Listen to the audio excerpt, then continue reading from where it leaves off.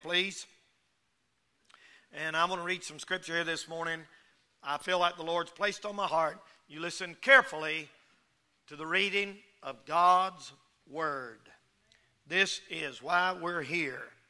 We have no right to exist if this is not God's Word. Luke chapter 12, verse 16. And he spake a parable unto them, saying, the ground of a certain rich man brought forth plentifully. And he thought within himself, saying, what shall I do? Because I have no room where to bestow my fruits. And he said, this will I do. I will pull down my barns and build greater. And there will I bestow all my fruits and my goods. And I will say to my soul, soul, thou hast much goods laid up for many years. Take thine ease, eat, drink, and be merry. But God said unto him, thou fool, this night thy soul shall be required of thee. Then whose shall those things be which thou hast provided? So is he that layeth up treasure for himself and is not rich toward God. I'm going to preach this morning on the subject, 12 hours to live. 12 hours to live. Here's a man in the Bible that God put in the Bible for us to read about that had 12 hours to live and did not know it. This man wasn't in the hospital on life support. This man was not laying there where people say, well, we've already given him up. It's only a matter of time. This man was not in there with machines and tubes hooked to his body and his family standing around saying he's going to go any minute. This guy was healthy. This guy was, how do we know that? He was building buildings. He was having other buildings tore down. He was planting crops. He had ground. He had land. He had plans. He said, I'm going to get all this stuff done. I'm going to eat, drink, and be merry. In his mind, he said, as soon as I get this new building built, we're going to have a big cookout. We're going to have all my friends over. We're going to cook out hamburgers and steaks and grill out. He said, we're going to eat, we're going to drink, and we're going to be merry. He said, we're going to have a big time. So there wasn't nothing wrong with him. He wasn't like, there wasn't nothing wrong with him, friend. He said, he come in and they said, he didn't know that he only had 12 hours. Now look, if you know you're dying, you got a little time to fix things up a lot of times. But he didn't know it. He didn't know it. There was nothing wrong with him that he knew of. He said, I'll tell you what I'm going to do. That old barn looking out there, I got so much money in the bank, I think I'm just going to tear that down and build me a nicer one. And when I get it built, I'm going to get everybody over here and we're going to have a big party and we're going to live it up. And about that time, God looked down from heaven and said, you fool, you're going to be dead in 12 hours. Tonight, I'm going to take your soul away from you. And then what good's all this stuff going to do to you? That's what I want to preach about this morning. 12 hours to live. Now the truth is this morning is that none of us in here know how long we've got on this earth to live. None of us. Nobody in here this morning knows how long you've got. You may have 12, I may have 12, or less. We just don't know. The thing about it is, God knows. God knows the second when everybody in here will die. So I'm going to have to put myself saying, Lord, it could be me. It could be you. There could be somebody sitting in here this morning that has less than a day to live and you don't know it. I want to preach about that just for a few minutes. That's a very scary thought. That's a very sobering line of thinking. But it could be you. And if there's people in here sitting here saying, well, I just had a checkup, my blood pressure's good, my heart rate's fine, he ain't talking to me. You don't know that. You don't know that at all. So the first thing I want to say this morning is if you knew you had 12 hours to live, the first thing you'd do, you'd want to be sure of your salvation. You'd want to be sure. You may play around with it now and act like it's not important, but if you knew that you had 12 hours to go, you'd say, I'm going to make sure that I'm saved. I want to be saved and know it. Now, you'd be surprised people don't know that. The Bible said in 2 Timothy chapter 1 and verse 12 that you can know. The Bible said in John 20 and verse 31, these things are written unto you that believe on Jesus, on the Lord Jesus Christ, that believe in his name that you might have life through his name. You ought to be saved and know you're saved. Now, if you're not sure you're saved here this morning, if you go through life saying, well, maybe I am, maybe I'm not. I don't know if I'm saved or not. I hope I am. I think I am. Maybe, Lord, if I'm going to die today, I don't know if I am or not. I don't know. You'd be shocked at the people, if you knew you had 12 hours to live, would not know for sure that you're saved. Now, if you don't know you're saved, there's one of three things wrong with you. Number one, you're really not saved. Number two, you are dependent on living a certain life in order, good enough to be saved, and you don't ever know if you've done good enough or not. That's making you doubt it. Or number three, you've let the world come between you and the Lord and got sin in your heart, and it's making you doubt. Now, one of them three things is wrong with you if you don't know that you're going to heaven when you leave this world. If you don't know it, one of them three things is wrong. Now, if I was you, you know what I'd do? If I was you and I didn't know I was saved, I'd get in this altar this morning and I'd say, somebody take the Bible, I want to know what the Bible says, and tell me. I heard about this lady, she's on a train trip years ago when people used to travel by trains. And she was sitting there and she wasn't sure she's on the right train. And she turned to the person next to her and said, pardon me, ma'am, is this train going to St. Louis? And the lady said, yes, it sure is. And said, but I'm not sure. How do you know? How do you know? And she said, well, that's what they tell me. And she turned to the man beside her and said, is this train going to St. Louis? He said, yes, ma'am, it is. And she said, but I'm not sure. I'm not sure. You people are just like me. How do you know? About that time, the conductor come in. And the conductor of the train was taking a break, come back to the train. She said, excuse me, sir, is this train going to St. Louis? He was driving it. He said, yes, ma'am, it's going to St. Louis. If you're on this train, you're going to St. Louis. I'm driving. And she calmed down, and she was all right after that.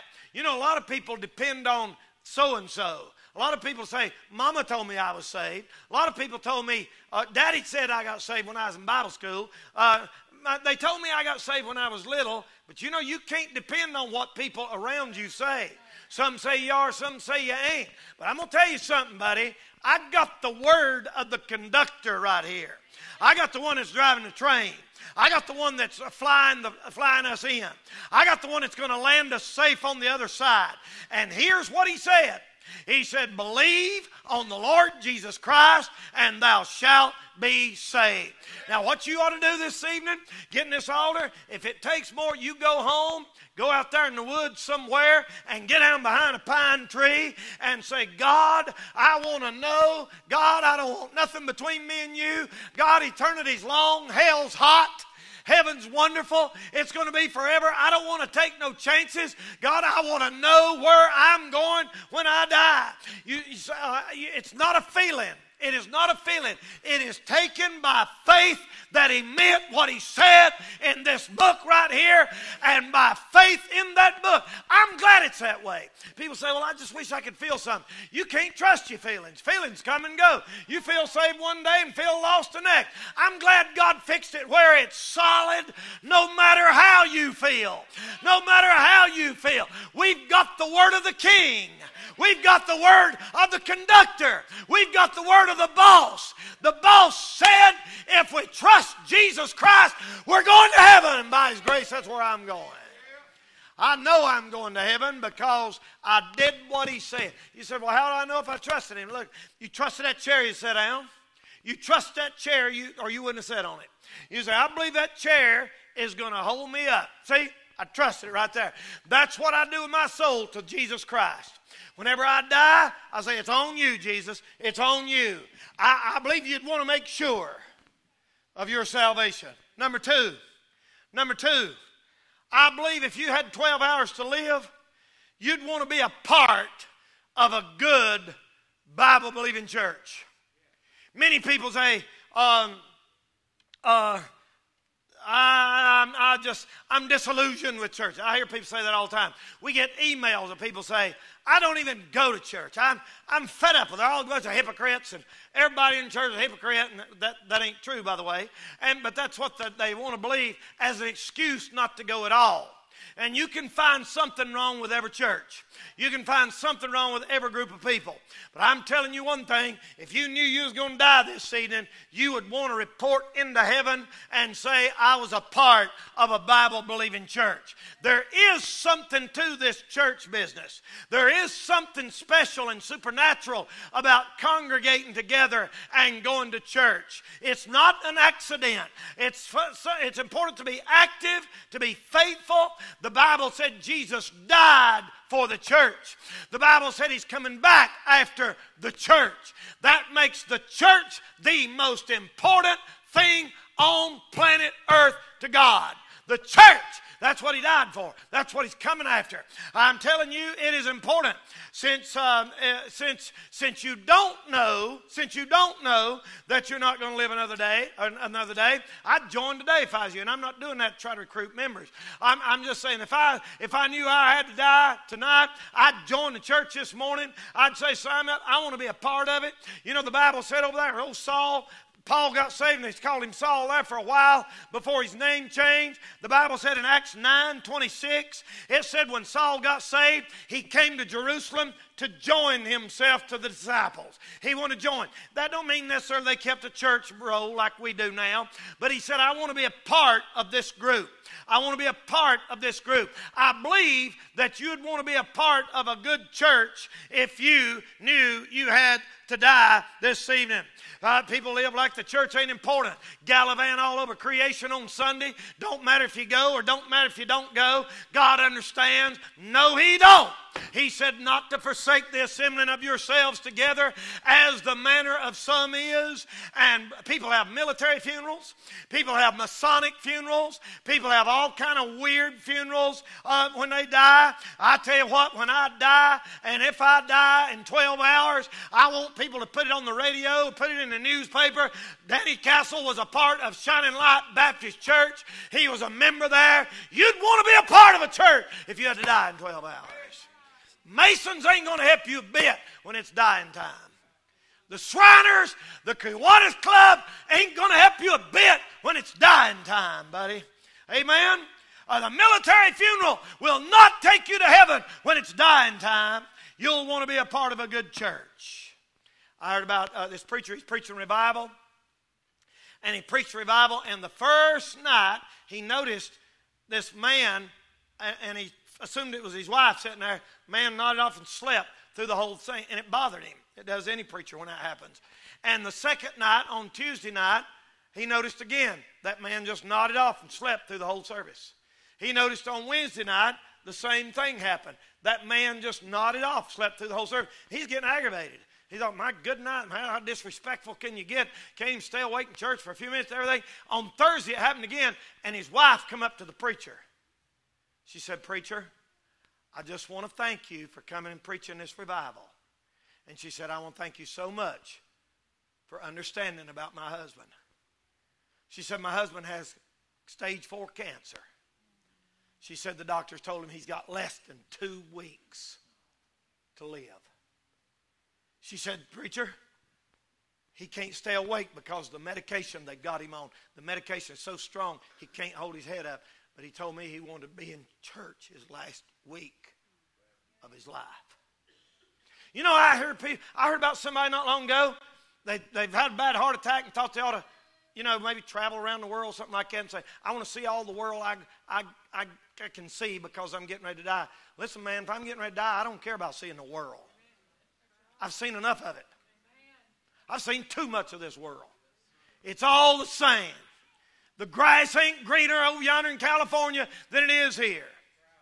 Somebody says, well, the grass is greener over there. I want to go there. I want to go there. I want to go there. I want to go. You know where the grass is greener? Over top of a septic tank. That's what they got in California. That's what it is. Amen. That's right. Now, I'm telling you this morning, people, listen, if I had hours to live, I'd want to be in church.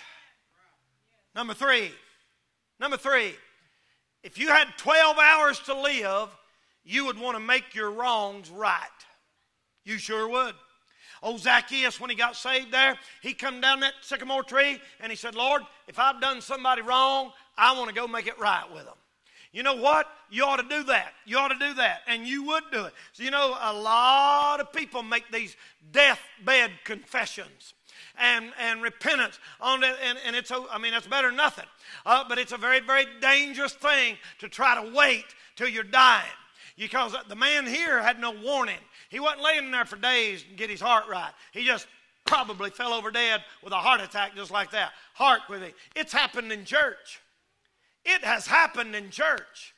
I read a story of a lady who rode the church bus one Sunday morning and went out and walked out the inside, walked out the door, sat down on the church bus and fell over dead with a heart attack. On the church bus. It happens all the time. It happens right while I'm preaching. Bam, bam, bam, bam. 2 every second in this world dying all over the place. You would want to make your wrongs right. There's a lot of people laying on their deathbed. Say, call mama, call daddy, call my cousin, call my wife, call my kids. And right there on their deathbed say, look, I got to tell you something. I was wrong. I'm sorry. I was wrong. But the problem with this guy, he didn't have that time to get ready. If you knew you had 12 hours, you'd want to make your wrongs right. Number 4. You listening? If you knew you had 12 hours to live, you'd want to be right on the money question. You would. I would. If I'd robbed God all these years and stole my offering from God, I'm not one of these preachers is preaching for money. I ain't preaching for money. I don't preach for money. I'm preaching before I ever had this church. I'll be preaching after I'm gone, if I ever get gone. It's not about money. But I know that God wants me to do my part in the church for the work of God, to support missionaries, to run them buses, to keep fuel in them, to keep them going. And listen, if I was to die today and I was a year behind on my giving, I'd say, I want to catch up, Lord. I want to get it right. You'd want to be right on the money question. You say, well, how do you know he had any? The ground of a certain rich man brought forth plentifully. He was loaded. If you can just tear a building down just for something to do and build you another, you got some money. He could have gave God his part and died with a clear conscience. But I guarantee you, he was way behind. Listen, people, he could have put it where moth don't corrupt, where thieves don't break through and steal. You may brush it off now, but one day you'll wish you was right on your money question. I heard about this man up in Canada, 24 years of age. And he came in and robbed a bank up there somewhere, and he had his pistol. He'd stole his pistol from somebody, and there's a gun collection. And he took his pistol and robbed the bank and got $6,000 off of that, out of that bank.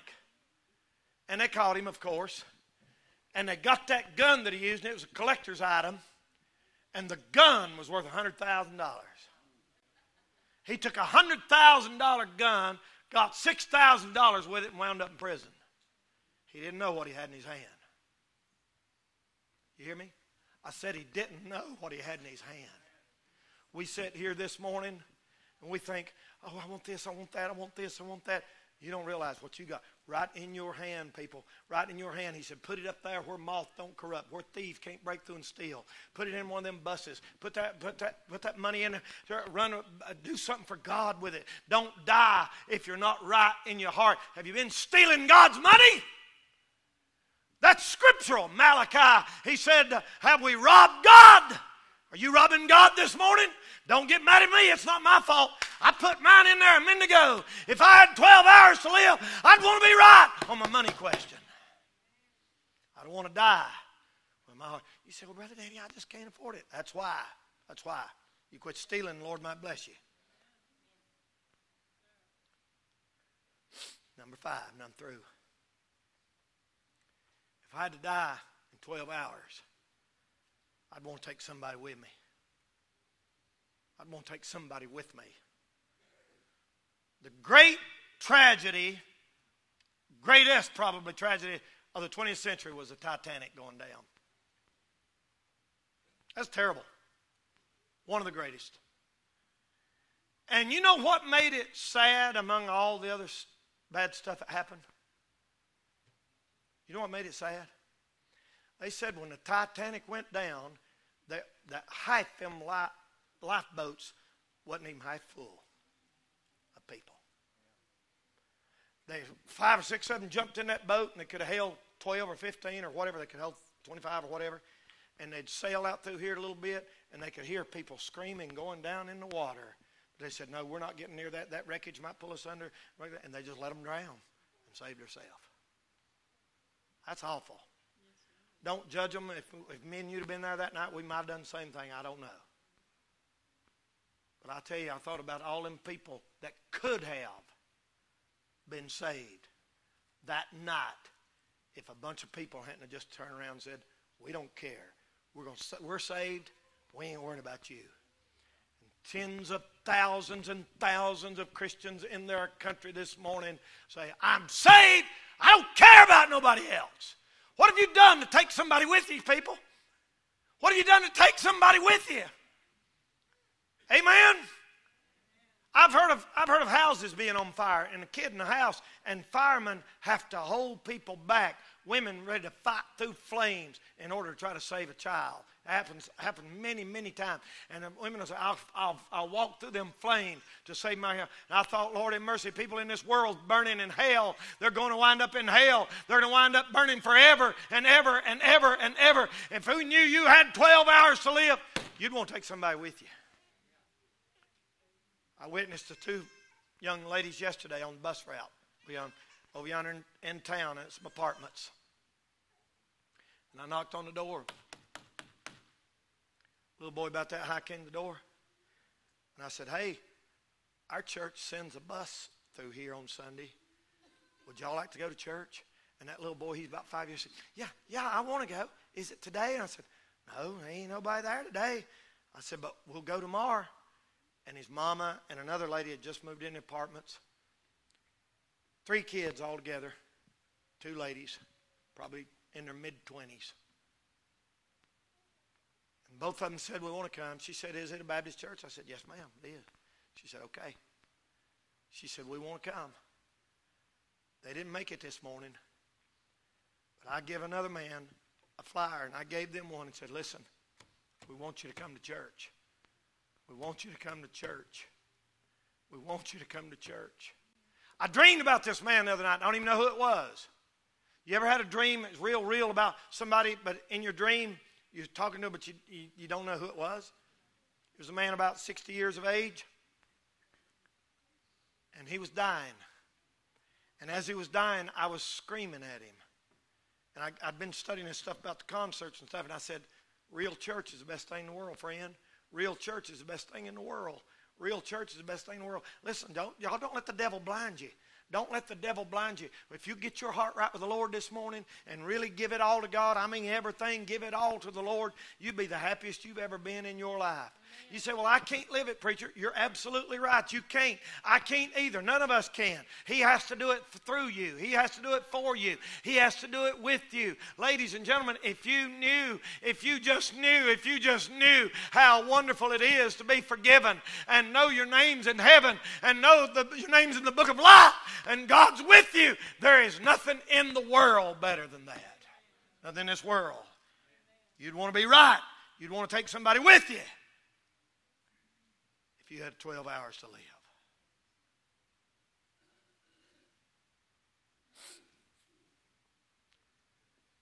Can anybody in here guarantee that you got 12 hours? No. A preacher called me from up north this week. He said, I want to ask you a question. I said, shoot, buddy. He said, how in the world do you maintain your energy level? I said, I don't even know if I know what that means. I said, I reckon I don't know. You inherited it, I reckon. I don't know. And he said, you do this and you do that. And I do try. But my daddy was just like me. Never sick. Never stopped. He's worse. You couldn't carry on a conversation with him. He'd just be out the door, gone. And fell over dead of a heart attack just like that. See, we don't know. That could happen to me today. My daddy worked all day long, went coon hunting all night. And he come in about 5 o'clock that morning, got in the bed. It got time to go to church. Mom woke up and said, Lawrence, you going to church? He said, you go on to Sunday school. I'll be there for preaching. And that was the last thing she ever heard him say. I'll be there for preaching. He wasn't there. She thought he just went back to sleep. Me and the girls over there, we went to a restaurant to eat. I don't know. I know Carrie remembers it. The other two, I don't know if y'all do or not. Somebody come back over and they said they thought y'all might be here. The EMS called the restaurant where they thought we went. They said, Danny, you better get home with your daddy. And my daddy was laying in the floor. Never got to tell him bye. Never got to say, I love you. Nothing like that. He had 12 hours to live and didn't know. He went coon hunting all night long. He didn't know. Daddy got saved. My daddy got saved about 10 years before he died. Did real good. He drank really strong and heavy for years. He finally quit drinking. Got saved. And Daddy made it in by the grace of God. If you knew you had 12 hours to live from right now, I wonder what you'd do.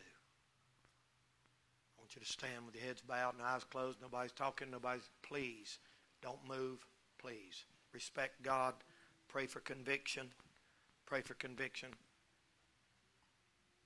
Every head bowed, every eye closed. Nobody's moving. This is the most important time we've had this morning, right now. Heads are bowed, eyes are closed.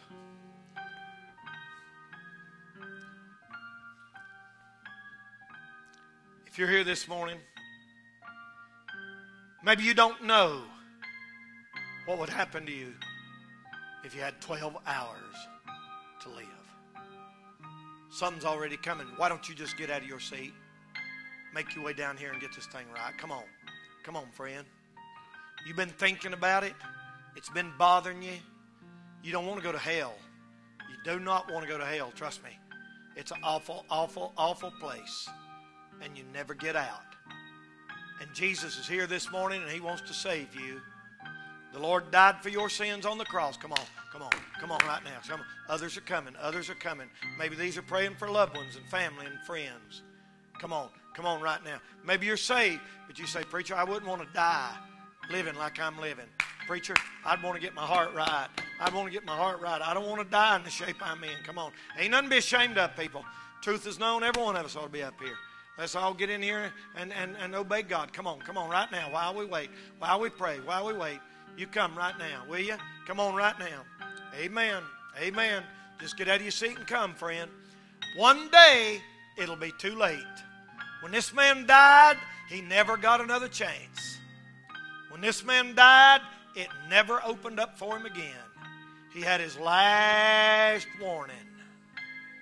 And he waited too late. Is that going to be you? Am I going to have to stand up here and say, I hope he made it? Hope he made things right? Hope she made things right? Please don't do that. Settle it right now. Come on, come on, come on. Get out of your seat right now. Come on. Settle this thing. Big man, little man, young man, old man, teenager, young child, little girl, little boy. You come right now. Come on. Come on. Just get out of your seat. Right now, you feel God tugging at your heart right now. Come on. Come on right now. You may have 12 hours to live and not even know it. It's no accident I preach this sermon. It's no accident. God's speaking to your heart. Will you let Him? Will you let Him? We'll wait just a few seconds. Christians pray. Christians pray. Christians pray. Will you let God speak to your heart? Will you?